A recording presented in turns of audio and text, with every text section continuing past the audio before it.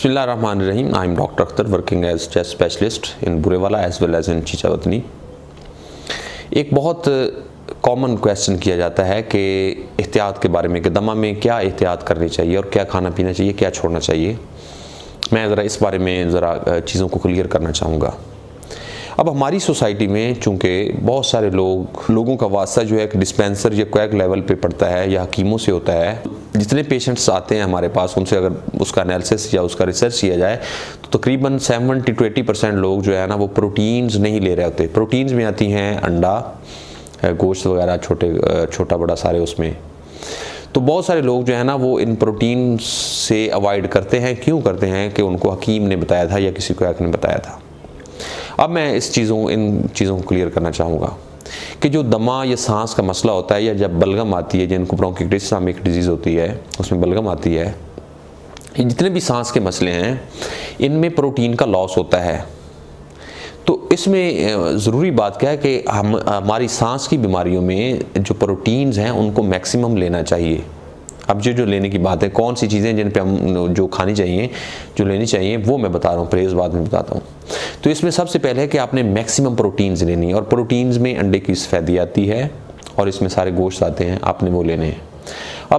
अब इसमें सिर्फ जो एक बड़ा गोश्त है उससे थोड़ा अवॉइड करना है और वो कैसे करना है उसका भी मैं लॉजिकली बताता हूँ।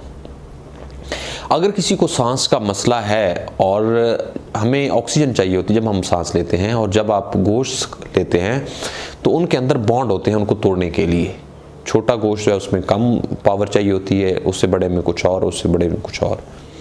तो इसमें जब आप बीफ लेते हैं और आपको सांस का मसला है तो उसकी ब्रेक डाउन के लिए ऑक्सीजन चाहिए, लेकिन आपकी अपनी बैठे हुए ऑक्सीजन पूरी नहीं हो रही, तो उससे क्या होगा, आपका सांस का मसला ख़राब हो जाएगा।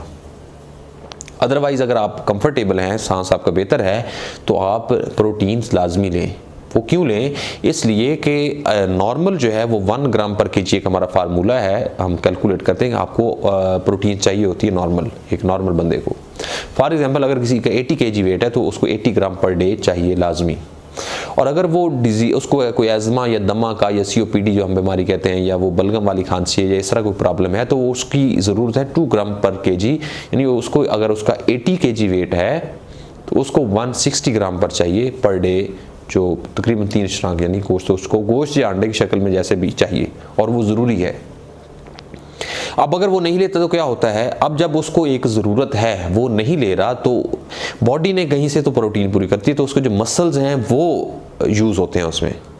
जब मसल यूज़ होते हैं तो उस वजह से वो लोग जो है ना वो कमज़ोर हो जाते हैं। अब ये उसका जवाब है जो लोग कहते हैं कि वो क्यों कमज़ोर हो रहा है, दमे वाला मरीज़ या सांस वाला मरीज़ या बच्चे, या स्पेशली बड़ी उसमें कंप्लेंट आती है कि हमारे बच्चे कमज़ोर हो रहे हैं। तो उसमें प्रॉब्लम ये पे आता है कि वो किसी हकीम के कहने पे या उस पर उसकी प्रोटीन्स बंद कर देते हैं और उसकी प्रोटीन प्रॉपर ज़्यादा यूज़ हो रही हैं और उसको ज़रूरत डबल प्रोटीन की है। जब आप उसकी रोक देते हैं तो उससे डेफिनेटली वो प्रॉब्लम में चला जाता है, वीक हो जाता है। अब अगली बात है कि परहेज़ किस चीज़ से करना चाहिए। अब इसमें याद रखें कि जितनी चीज़ें गला ख़राब करती हैं आपने सिर्फ उन चीज़ों से बचना है जिसमें ठंडी, खट्टी और तली चीज़ें होती हैं, या उसमें स्मोकिंग है, आप डायरेक्ट स्मोक करते हैं या आपकी पैसिव स्मोकिंग है, या आपका एक्सपोजर है जिस तरह पोलन्स वगैरह से, जिस तरह सीज़न आता है तो उसमें आप थोड़ा अवॉइड करें, या जिस तरह सर्दी का मौसम है तो अपना ढांप के रखें तौलिए वगैरह मफलर से, या अगर आप गाड़ी में ट्रैवल कर रहे हैं तो उसमें आप कोशिश करें कि अपनी खिड़कियाँ बंद रखें, या घर में अगर हैं, अगर आंधी आती है तो अपनी खिड़कियाँ बंद रखें कि अंदर बाहर से पोलन या वो गर्द यानी जो चीज़ें एलर्जी करती हैं उनसे आपने बचना है। अब उसकी मैं थोड़ा लॉजिक बताता हूँ कि ठंडी खट्टी इसलिए कि हमारे ठंडी खट्टी चीज़ों से इसलिए परहेज़ करना है कि हमारे जो गला है उसमें बैक्टीरिया होता है, यूजुअली नॉर्मल फ्लोरा हम कहते हैं, बैक्टीरिया फ्लोरा का, नाक में भी, गले में भी और बॉडी के कुछ और हिस्सों में।